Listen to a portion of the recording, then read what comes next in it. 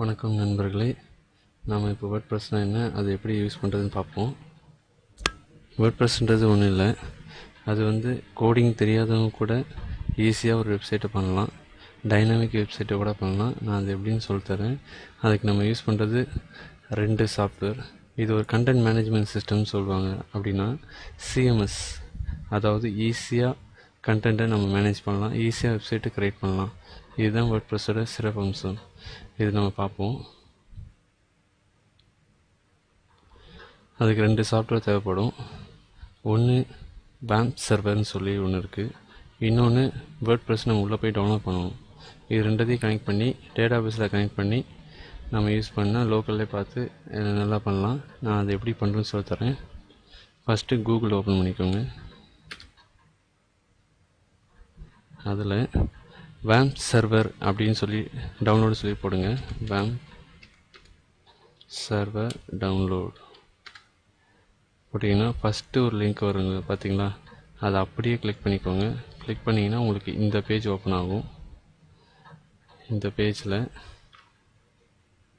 எப்படி தான் இருக்கும். நீங்கள் அந்த லிங்கை கிளிக் பண்ணோன்னே அதில் டவுன்லோடுன்னு ஒரு பட்டன் இருக்குது, பார்த்தீங்களா? அதை கிளிக் பண்ணுங்கள். அந்த மெனுவை கிளிக் பண்ணிங்கன்னா கீழே டவுன்லோட்ஸில் கொண்டு வரும். அதில் பார்த்தீங்கன்னா உங்கள் சிஸ்டம் 64 பிட்டாக இருந்தால் இதை கிளிக் கொடுத்து டவுன்லோட் பண்ணிக்கோங்க. 32 பிட்டாக இருந்தால் இதை கிளிக் கொடுத்து டவுன்லோட் பண்ணிக்கோங்க. ஓகேங்களா? இது இன்ஸ்டாலேஷன் ப்ராசஸ் நார்மல் தான். டபுள் கிளிக் கொடுத்து நம்ம இன்ஸ்டால் பண்ணிக்கிறது தான், ஈஸியாக முடிஞ்சிடும். அதுக்கப்புறம் வேர்ட்ப்ரெஸ் எப்படி டவுன்லோட் பண்ணுறதுன்னு நான் சொல்லித்தரேன்.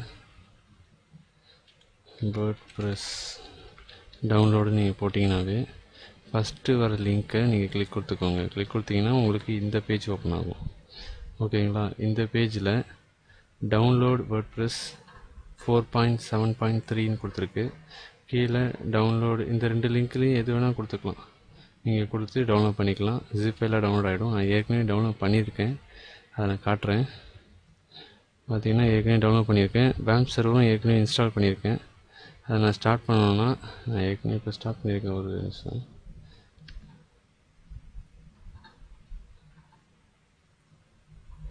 இப்போ பார்த்தீங்கன்னா வேம்ப் சர்வர் நான் இன்ஸ்டால் பண்ணியிருக்கேன்.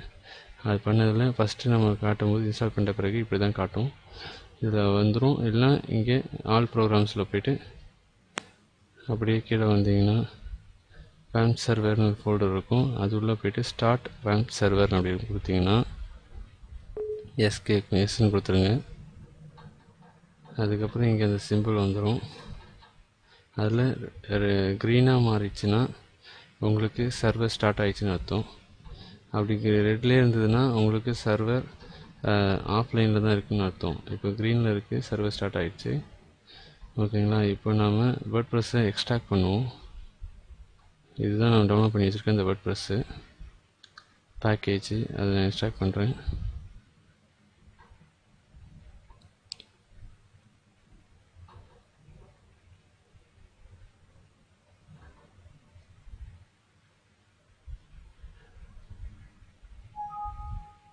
எக்ஸ்ட்ராக்ட் ஆகிடுச்சு. இப்போ நம்ம அதை ஓப்பன் பண்ணலாம். இதுதான் இந்த பேக்கேஜ், இந்த வேர்ட்ப்ரெஸ் பேக்கேஜ். இதில் ஓப்பன் பண்ணி WP அட்மின்ற ஃபோல்டர் நீங்கள் வெப்சைட்டை க்ரியேட் பண்ணும்போது அது மெயின்டைன் பண்ணக்கூடிய அந்த டேஷ்போர்டு, யூசர் நேம் பாஸ்வேர்டு போட்டு உள்ளே போய் மெயின்டைன் பண்ணுவீங்க. அந்த டேஷ்போர்டுக்கான கோடிங் இது. WP இன்க்ளூடும் அதே போல் தான்.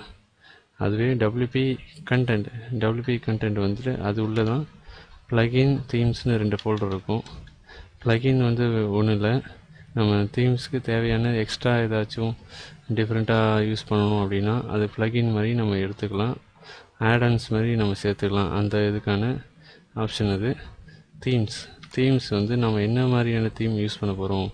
பிஸ்னஸ்னால் பிஸ்னஸ் தீம்ஸ், எஜுகேஷன், அப்புறம் காலேஜ், அது சம்மந்தமாக அப்படியே நம்ம எடுத்துக்கிறது, பர்சனல், அந்த மாதிரி எடுத்து நம்ம தீம் யூஸ் பண்ண போகிறோம். அதுக்கான இது. அந்த ஃபோல்டருக்குள்ளே போனீங்கன்னா உங்களுக்கு வேர்ட்ப்ரெஸ்ஸில் 3 தீம்ஸ் டிஃபால்ட்டாக கொடுத்துருப்பாங்க.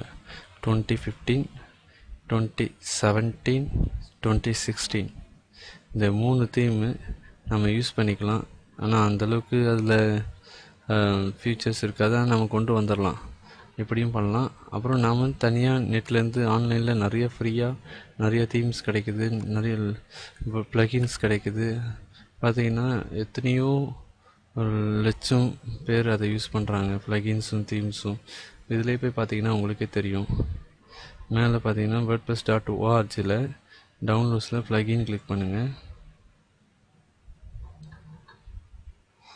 இதில் பார்த்தீங்கன்னா இப்போ வேர்ட்ப்ரெஸ் ப்ளகின் பார்த்தீங்கன்னா டோட்டல் 49,322 ப்ளகின்ஸும் டோட்டல் டவுன்லோட் பார்த்தீங்கன்னா எங்கேயோ போயிடுச்சு. அதே போல் தீம்ஸ் பாருங்கள்,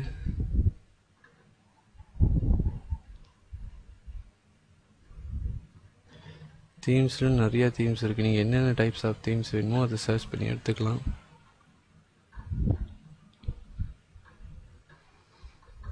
ஓகேங்களா? அதுக்கப்புறம்